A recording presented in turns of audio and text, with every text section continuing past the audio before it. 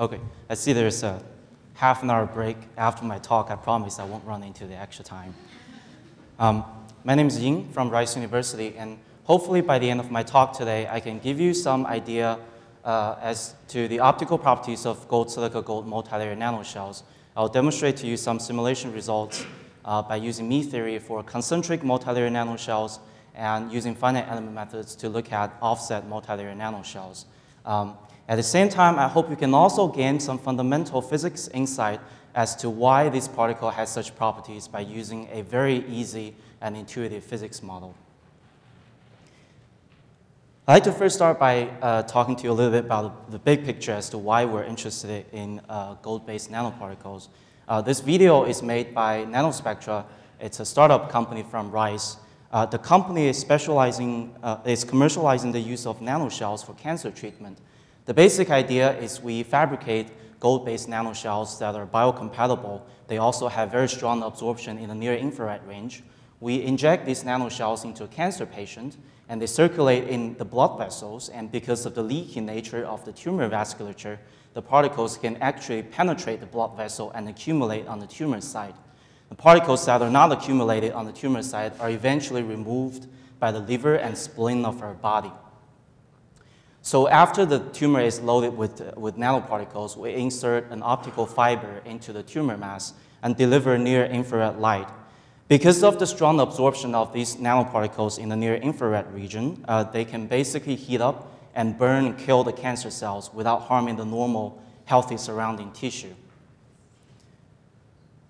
So the particle, you may ask that why we're interested in near-infrared light. And if you look at this plot here, the horizontal axis is the wavelength, and the vertical axis plots the absorption of different components in a typical biological tissue. For instance, water and hemoglobin protein, which is a major component for red blood cell, absorbs minimal in a range between 700 nanometers and 900 nanometers, and we call this the near-infrared imaging window.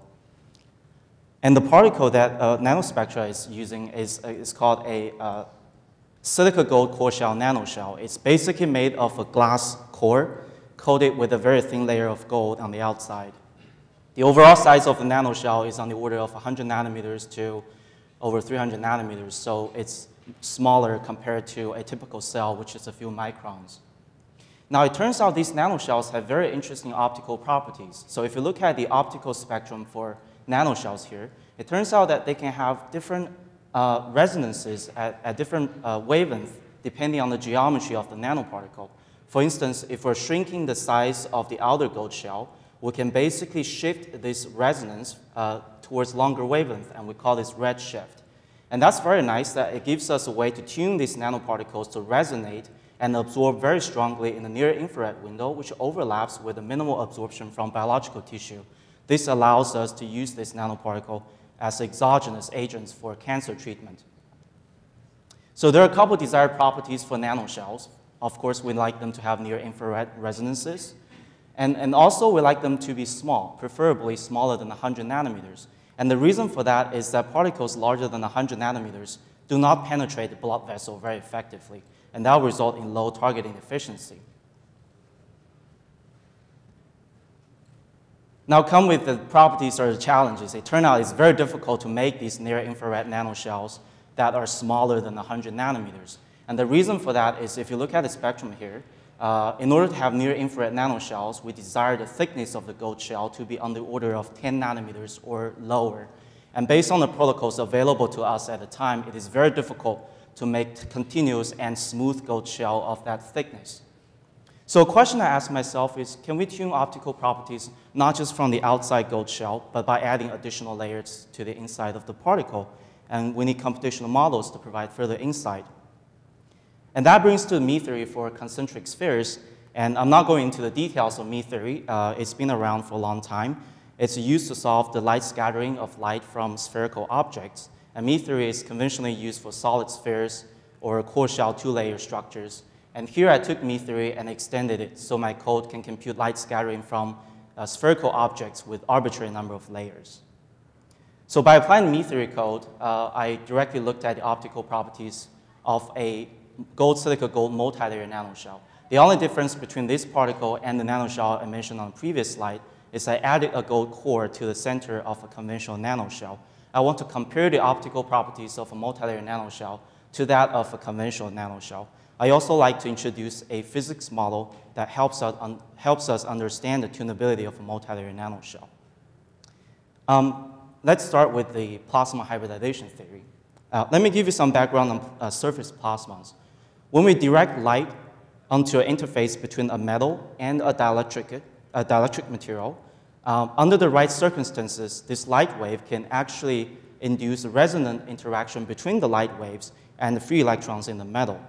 In other words, the oscillation of electrons in the metal matches with the oscillations of the electromagnetic waves outside the metal, and the result is the production of surface plasma. If we wrap this surface around to form a sphere, we have localized surface plasmons. Now, for a silica-gold core shell nanoshell, there are two interfaces that can support surface plasmons. The one on the outside gold surface, we call it the sphere mode. The one on the inside, we call it the cavity mode. The interaction between these two surface plasmons gives rise to two modes for the nanoshell, the high-energy anti-bonding mode and the low-energy bonding mode. What we see in the optical spectrum for nanoshells here actually corresponds to the low-energy bonding mode. For the notation here, R4070 means that this nanoshell has an inner radius of 40 nanometers and an outer radius of 70 nanometers. So the strength of interaction between these two modes is determined by how far apart they're separated from each other, and that's related to the thickness of the gold shell. If we're reducing the thickness of the gold shell, we're bringing these two modes closer to each other. That will result in a further split apart of the anti-bonding mode and the bonding mode, which means a downshift of the bonding mode in energy, which correlates to redshift of the Plasmon resonance in the spectrum we see for the nanoshell. We can use the same model to predict the optical properties of multilayer nanoshells compared to a conventional nanoshell. We can think of it as an interaction between the bonding mode of a conventional shell interacting with the core mode we added to the particle. Now the interaction between these two modes will result in two new modes for the multilayer nanoshell, namely the high-energy anti-bonding mode and the low-energy bonding mode. The strength of interaction between these two modes now is determined by the thickness of the silica layer. So here shows some Mie calculations for the optical spectrum of a conventional nanoshell in black and multilayer nanoshells in color. The notation here, R25, 30, 50, means that my multilayer nanoshell has an inner radius of 25 nanometers, intermediate radius of 30 nanometers, and outer radius of 50 nanometers. So the overall size of the particle is 100 nanometers. The animation here shows that when I'm keeping the intermediate and outer radius the same, while I'm gradually increase the size of the gold core, you can see how this bonding mode of a conventional nanoshell is split out into the two anti-bonding and bonding mode I mentioned on the previous slide. And as I'm increasing the size of the gold core, I'm gradually decreasing the thickness of the silica layer, and I'm redshifting this low-energy bonding mode. And all of these are consistent with the hybridization model I just talked about. So again, we can see here that we can redshift its resonance from a conventional nanoshell to the near-infrared region without changing the thickness of the gold shell. So if we extract one particular spectrum here, again, we can see the anti-bonding mode and the bonding mode for this multilayer nanoshell. I can apply Gauss' law to extract the surface charge distributions on each interface that can support a surface plasmon. So without going into the details, one point I want to make here is that for both modes, you can see the dipolar nature of these modes. This will be brought up again for an offset multilayer nanoshell, where we actually see more complex nature for the resonant modes. So we actually attempted to make these nanoparticles. We started with a gold colloid. We coated a very thin layer of silica on the surface. And then we coated the final gold layer using the same protocol we use for conventional nanoshells. This paper done by another group at Rice completed this study. They basically confirmed that multilayer nanoshells have dual plasma resonances, and they can redshift the plasma resonance from that of a conventional nanoshell. From the TEM images here, the scale bar is 100 nanometers. You can observe some shape irregularities. The first type is morphological defects. By morphological defects, mainly I mean surface roughness. They're not smooth around the surface as opposed to a perfect sphere in the Mie model. And surface roughness has been known to affect both the spectral property as well as the angular radiation property for a conventional nanoshell. The second type of irregularity is eccentricity. So what happens if one surface is offset from the center as with respect to the other surfaces? And this has been looked at for conventional nanoshell as well. So a natural question to ask is, what will happen to the optical properties of a multilayer nanoshell if I offset the surface from the center? So here I did a simple case where I basically offset the center core away from the center. And then I used the finite element method to look at the symmetry breaking effect. To start with the hybridization model, in a concentric case, I have a dipole of the shell interacts with the dipole of the core, which results in the two dipole modes I mentioned to you with the surface charge distributions, if you still remember. The quadruple mode interacted with the quadruple mode of the core, and that produces quadruple modes. And the reason we do not see quadruple modes is because they're highly damped in our concentric case. In the offset case, however, the mode selection rule is relaxed. So now modes of different orders can start to interact. For instance, the dipole mode of the core can now interact with the quadruple mode of the shell. And what that does is it injects a dipole moment into the quadruple mode. And because of the amplitude of the Plasmon resonance is directly proportional to the dipole moment, and this mixed interaction will actually result in the excitation of the higher order modes that are previously dark in the concentric spectrum. So here are just FEM calculations showing the spectrum of a concentric multilayer nanoshell in black and offset multilayer nanoshell in color. I basically offset the core with delta X. If we just look at one spectrum here with 9 nanometer offset, again, I can apply the Gauss law to examine the surface charge distributions at each interface that supports the surface plasmon. And you can make out that these are indeed the quadruple mode and octuple mode. You can see better that the quadruple mode has 2 alternating layers stacking from the top to the bottom of the particle, and similarly with the octuple modes.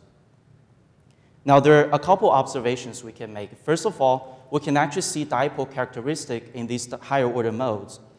In particular, if we look at the quadruple mode here, the 2D mode, a perfect quadruple would look like what's in the block here. It will have an evenly spaced out 4 quadrant, and the overall dipole is going to be 0. It's not going to be excited. And the reason we see this charge distribution skew towards the top is because now there's a mixture of the dipole into the quadruple. In this simple illustration here, if I add 2 parts of a dipole into 1 part of a quadruple and overlay them, and the end result is exactly what you see at the 2D mode. You see a majority of it being a dipole, but you can still make out the feature on the top, which denotes as a quadruple mode. The same can be said for the octuple mode, and at the same time, we can see a higher order mode characteristic in the dipole mode, so it's losing in amplitude. So back to the very first question I asked in the beginning, can we use multilayer nanoshells for our cancer treatment? And first of all, what's the practical implication of the symmetry breaking effect? And I think it's probably only observable in single particle measurements, because when we use these nanoshells for our applications, the concentration of nanoparticles is usually on the order of 10 to the 10 particles per mil. And when you have that ensemble not that number of particles, you're measuring an average spectrum, which I highly suspect you will actually see the higher order modes. I think it is a feasible particle to be used for absorption-based photothermal therapy for cancer treatment. One thing, if you remember in my animation, when I redshift my low energy bonding mode, it's also losing in amplitude because it's giving more amplitude to the anti-bonding mode. And I think given enough particle concentrations, it can make up that amplitude and have the same absorption efficiency as the conventional nanoshell. I think it can be used for biosensing, and I just want to mention that there are other types of nanoparticles I'm aware with that came when we studied the multilayer nanoshells, just to name a few: gold sulfide nanoshells, hollow nanoshells, nanocages, nanostars. But I think the presentation I gave here today will give us a computational tool which we can use to predict the optical properties of these nanostructures, as well as to have a physics model that can give us some insight as to why they can have such properties. So to conclude, I showed you a Mie code for multilayer spheres. I used it to examine the optical properties of concentric multilayer nanoshells. I used a hybridization model to predict that a multilayer nanoshell can redshift the resonance from a conventional nanoshell. And I extended study. I used the finite element method to look at the offset multilayer nanoshell I showed you that higher order modes can be excited in an offset case because of the mixed interaction between modes of different orders. So it's all good. We're now all experts of nanophotonics. But I have one last slide. What can nanophotonics do for HPC? I came up with this slide because of the keynote speech yesterday where we talk about building exascale computing resource, and we need 1 billion processors and the astronomical amount of power we need to deliver to the processors. I was just thinking maybe nanophotonics can do something for the next generation HPC. And it turned out, if you look into the literature, there are a number of circuit elements built of plasmonic devices that have been conceptualized and published in papers. In particular, there is the plasmonic waveguide and plasmonic transistors termed plasmonsters. And if I just give it some naive guesses, the common trait of these structures is that they both use photons instead of electrons. If you look at the near-infrared light we use at 750 nanometers, the frequency is 400,000 gigahertz. I'm not proposing this as the clock speed for the new HPC, but I think it definitely has the potential to be the next generation computing structure. And another property, if you remember, the surface plasmon resonance is basically an oscillation of electron along the metal surface. It's not propagating along the surface. It's basically the photon that's propagating, and it's immune to resistance and capacitance, and that can suggest an ultra-fast data transfer rate compared to the traditional interconnect we have. I'm not avoiding the challenges of using plasmonic devices to generate integrated plasmonic devices. I think one challenge would be the ohmic heating that its oscillation will induce on the metal surface. The same heating we use to kill the cancer cells can melt your CPU. So that's one challenge. The other challenge, I think, is how we integrate these plasmonic devices into one chip. It's going to be very difficult. But I think it does provide, it might be a sensible upgrade from the traditional silicon-based semiconductors we're familiar with.